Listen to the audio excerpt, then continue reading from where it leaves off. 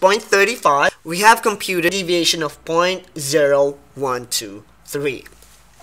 Now that we have our normal distribution, our mean and the standard deviation, let's answer the problem in this question. Now, what is the probability that of 1,500 sample, it will give results within 2 percentage point of this true value? And the true value that we're talking about here is the true population proportion, and that is 0.35. So within 2 percentage point, which means plus or minus 2 percentage point from our true proportion, which is 0.35, will give us 0.33 and 0.37.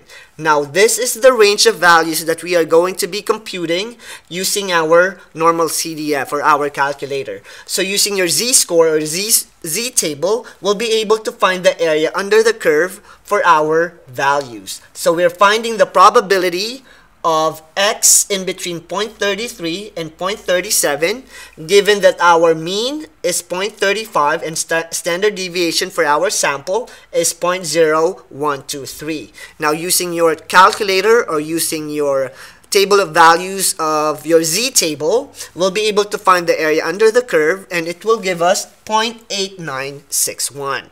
Therefore, to answer the question, about 90% of 1,500 college freshmen will give results within 2% of the true proportion.